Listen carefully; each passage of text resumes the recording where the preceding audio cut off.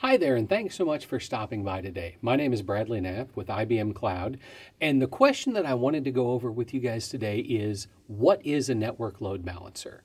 And so I want you to imagine a scenario, right?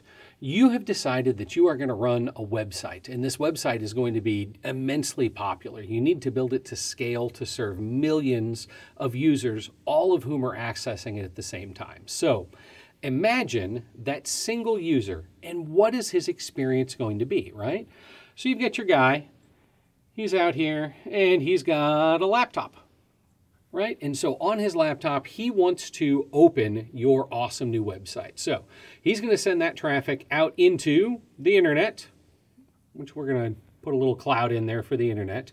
And then as it transmits through the internet to the actual servers where the data is hosted, it's going to get down here, and it's going to get to an application server, and that application server is going to be what actually serves all of the data back via the internet to his laptop so that he can view what's going on your website. Now, that's fine if you've just got one person who accesses your website at a time.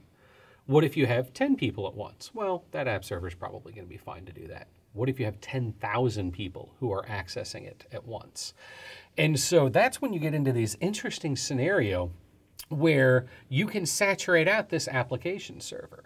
And so if you think about an infrastructure level definition of an app server, you can scale them up to a certain size, but you've got limits in how big these application servers can be. So what do you do? All right, well, you need to scale them out, right? Instead of having one app server, you might have 3, or you might have 4, or you might have 5, or you might have 10, or you might have 10,000. You are going to horizontally scale those application servers so that you have enough to satisfy your customer load. But how do you know how much scaling you need? And more importantly, how does this guy with his laptop get to the application server that he needs in order to be successful? And the answer to that is in between your customer and all of your app servers, you are going to put a load balancer.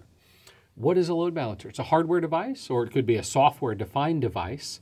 And that load balancer is going to intercept all of the traffic that's coming in from the internet. And it's going to decide what goes to this server, what goes to this server, what goes to this server, and so on and so forth. It's also going to provide and collect information. So your application servers down here, they can be talking to this load balancer. They can be saying, hey, I'm only being used 20% of the time. Maybe you don't need me right now. And that load balancer can then dynamically scale or auto scale and turn that application server off if you don't need it. Helps drive down costs. Likewise, if all of your app servers are checking in and they're saying, hey, I'm super busy, I'm running at 85, 90% utilization, it's time to bring in help, then that load balancer can hit that auto scale service again and it can say, hey, look, I need another one. I need another app server to try and decrease my load. And so when folks talk about cloud native architectures, this is a key component. The load balancer is a key component because that load balancer is going to assign out that traffic to all of the different application servers. And then the app servers, they're all going to go down here, right? And they're going to talk to a common database tier because you don't want to get into a goofy split brain scenario with your database. But they're going to get the data that they need, and they're going to serve that back up to the end customer directly. So that's how you split up the data. That's how you serve it up. But so now that we're in load balancers, we said it's going to decide which application server gets the traffic, right? How does it decide what to do? And so let's get our 3 most common scenarios, right? So we're going to go over here, and we're going to have scenario 1, scenario 2, and then scenario 3. So scenario 1, our load balancer right here, right? It's got all its app servers, and we're going to call this one a relatively dumb load balancer, right? We don't need a lot of complexity in it. It's serving a fairly basic purpose. And so it's going to use an algorithm called round robin in order to assign the traffic. And so what does round robin means? It means that for the first user that connects, it's going to send that person to app server 1. For the second person who connects, it's going to send them to app server 2. The third person who connects is going to go to app server 3. And then when a fourth one comes in, it's just going to start back over again. Round robin literally means just going sequentially through it. Now, round robin is not a perfect scenario. If you have user sessions that last a long time, some people log in and run for 5 minutes, some people log in and run for 2 hours, your app servers can get out of balance with one another when you're using that round robin scenario. And so then you need to think about things like smart load balancing. Smart load balancing is going to be our second piece here, right? And this is an application server load aware load balancer. So again, just like before, we've got our load balancer here and we've got our app servers.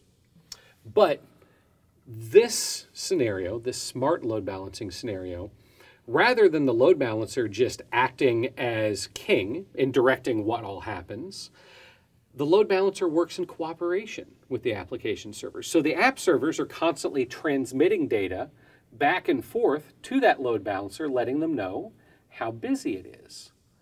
And that load balancer is then going to make the decisions to send the incoming connection. So your guy over here, if he comes in and he starts a user session, that load balancer is going to say, look, server 3 has the least load on it right now. I'm going to assign him over here.